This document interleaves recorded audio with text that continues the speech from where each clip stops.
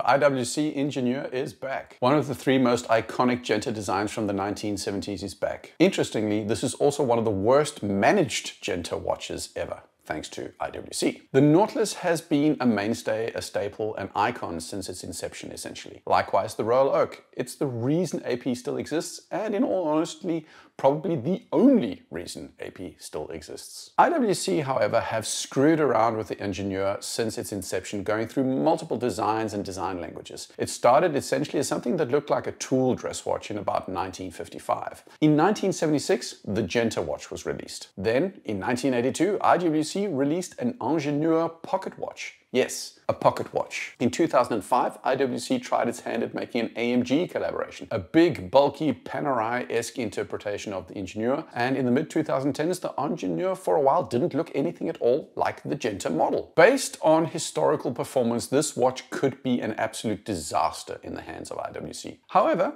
IWC have pulled themselves together recently, improving movements, improving finishing, and cleaning up their design language across all model lines. This is a 40mm integrated bracelet sports watch. The case is 10.8mm thick, making for a thin profile. The bracelet tapers down to 14mm at the deploying clasp. It has a technical lug-to-lug measurement of 49mm, which on paper is absolutely reasonable. Water resistance is about 100 meters, which is fine. The movement is the same as the one in the IWC Mark 20, which is a new in-house manufacturer. Actually, it's not, but almost, but not really. But it has 120 hours of power reserve. The watch is anti-magnetic with a Faraday cage built on the inside, which was incidentally a key feature of the original Ingenieur. And it comes in one titanium version for, I think, about $14,000, and then three steel versions in a white, I'm going to say bluish, greenish color, and a black dial at $11,700. This watch is unmistakably Genta in its design. If you had never heard of this watch and saw a Nautilus or an AP Royal Oak, you would definitely think somebody had been highly inspired by the first two watches. The bracelet center links are highly similar to those of the Nautilus, not identical. Where the Nautilus has rounded inlay center links that are more or less flush with the outer links, the Ingenieur opts instead for squared inlays with, I'm going to call it a speed bump profile, giving the bracelet quite a bit more dimension and tactility compared to the Nautilus. The case is somewhere between the angular, sharp, and very industrial look of the Royal Oak, with the sharp edges, clear angular shifts, and matte but superb finish on the one hand, and the more supple, rounded profile of the Nautilus. The Nautilus looks more gentle, more unassuming, more classy.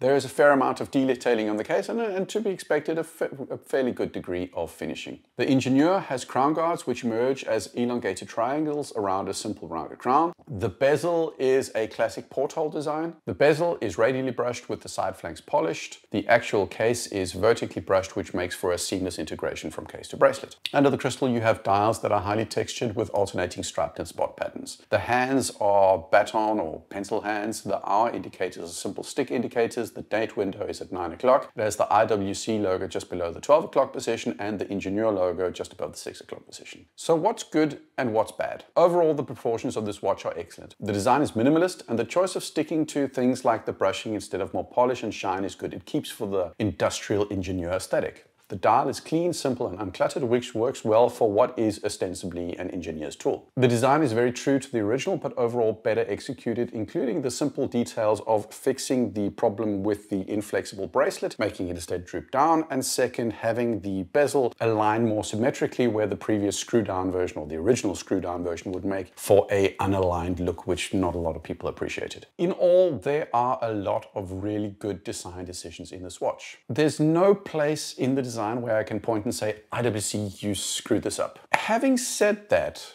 my gut reaction is, I don't really care that much for this watch. To be clear, I love IWC. I think the Mark 20 is one of the best steel sports watches out there. I've owned a Portofino, I've owned one of their chronographs, all cool watches. This watch though generates little to no emotion from me, which is a little bit frustrating.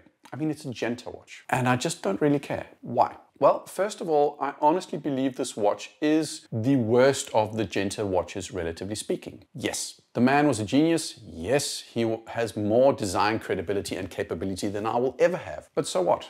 I know Frank Lloyd Wright is an iconic architect, but not everything he made was a home run. And this watch was just, in my opinion, not as good as the Nautilus or the AP. And this is not down to the fact that Patek or AP skills are necessarily better when it comes to finishing or movements. IWC has done a competent job of putting together this watch. It's a Genta watch, but it just isn't and never was the best one. The Ingenieur and Nautilus, like I said, were both released or commissioned in around about 1976. What came first in Genta's mind is unclear to me. Maybe he drew the one first or the other. You can see them as parallel, but you can also see them as a combination of what the Royal Oak was and what the Nautilus had. It feels like a compromise. It feels in between, or a first draft. The porthole look with the inserts is interesting enough, but it doesn't blow me away. It's by far the most industrial looking of the three watches, but also in this new iteration, it's very U-boat in its look. And when I say U-boat, I'm not talking about the watches, I'm talking about submarines, because the other would just be rude and unfair. But this isn't the baseline for, is this a good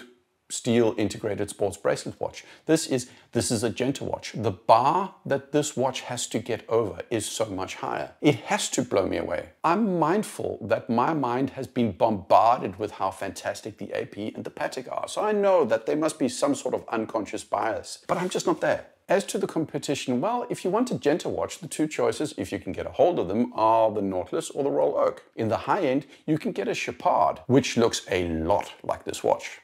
At least on the case, not so much on the bracelet. Returning to the Nautilus and the Royal Oak, they're just in a different league. They're in a higher caliber. IWC is many things, but they're not part of the Holy Trinity. At more affordable prices, you can get a Zenith Defy Classic in multiple variations, the skeleton version being my favorite. That is absolutely amazing. An Aorus Pro Pilot has a model that also has that industrial vibe of the Ingenieur, which is definitely worth considering and is way more affordable. If you want something, more thematically relevant, well, then there's the Rolex Milgauss, which I know is discontinued now, but you could probably still get one out there, or an Omega Railmaster. Short version, there are a ton of options out there in a lot of different price ranges, and there are also two other really cool Genta watches out there, if you can get a hold of them. Which brings me to my final point.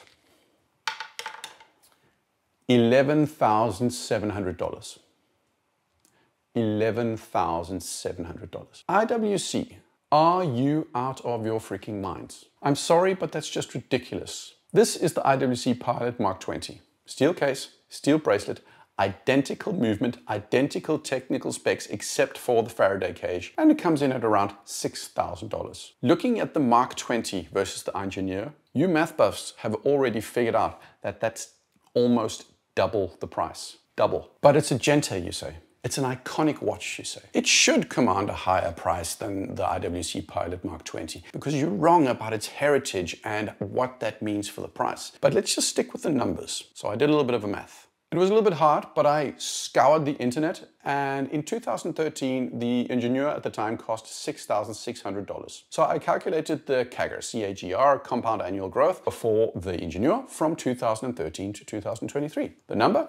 6% increase year over year since 2013. Obviously, now you may be thinking 5%, 6%, that doesn't sound so bad. That seems fair enough, and an increase from 2013 to 2023. But here's a question for you. What's the CAGR for the world's most popular chronograph, the Daytona, since its release in 2016? 2.56%. The Daytona has increased 2.56% since its increase. The Ingenieur is more than double the Daytona, the most popular watch in the world. Double. What about the Nautilus? Well, I calculated the Nautilus's price increase since its inception in 1976. It's a vastly superior and better managed watch. Their number comes to 4.86%. That's somewhere between 1.25% and 0.25% less than the Ingenieur. Compared to the 5711, the 5711 increased from 2006 by only 2.9% year over year. That's half the increase of the Ingenieur. So it costs double what a comparable IWC with the exact same movement costs. Yes, there can be some material and finishing differences, but at the end of the day,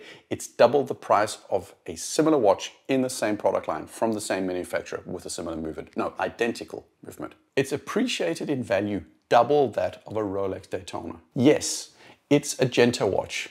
but it's the least desirable Genta watch that is inferior as a standalone product compared to the two other Gentas, and it has been mismanaged since its inception. As far as I'm concerned, this is a huge insult to my and any watch buyer's intelligence. I accept that I can be completely wrong about the look of this watch. I can be completely wrong about I can't be wrong about the way I feel, but the majority of you could have a completely different feel when you look at it, and that's totally cool. But let's just assume that this is the most beautiful watch IWC has ever made. It still in no way justifies that the price, and more importantly the price hike, for a steel watch at double the price of a comparable other IWC with a not even in-house movement. I don't care that it's a Genta. IWC, shame on you. I'll pay $8,000, no more. And with that very upsetting ending, what do you think? Am I being unfair? What do you think about the price?